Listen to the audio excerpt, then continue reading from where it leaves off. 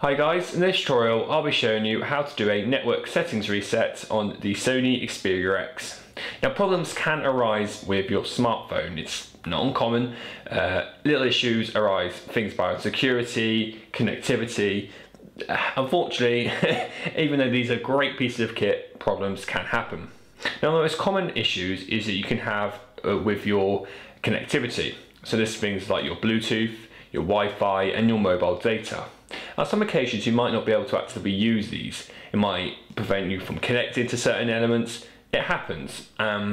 There's no real cause behind it. It can be a faulty something in your hardware. It could be some software not functioning properly. But also if you can't connect to your Wi-Fi especially, you're going to have some problems.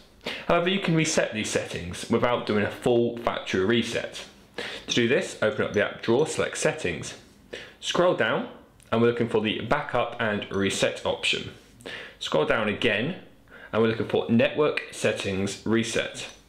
And from there you'll get an idea of the things that it will reset. So Wi-Fi, cellular data and Bluetooth. It will reset these modules, allowing you to reconnect to them once your device has restarted. It's quick and it's easy to do.